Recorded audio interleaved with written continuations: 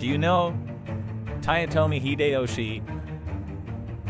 Toyotomi Hideyoshi was a Japanese warlord and feudal lord who played a significant role during the Warring States and Azuchi Momoyama periods.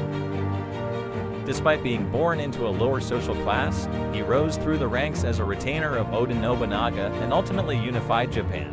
He was a skilled strategist known for his military prowess. In addition to his military achievements, Hideyoshi was involved in cultural development, overseeing the construction of landmarks like Osaka Castle.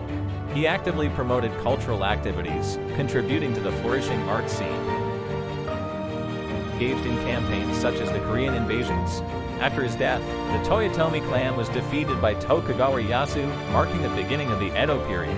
His influence continues to shape modern Japan, leaving a lasting impact on its history and culture.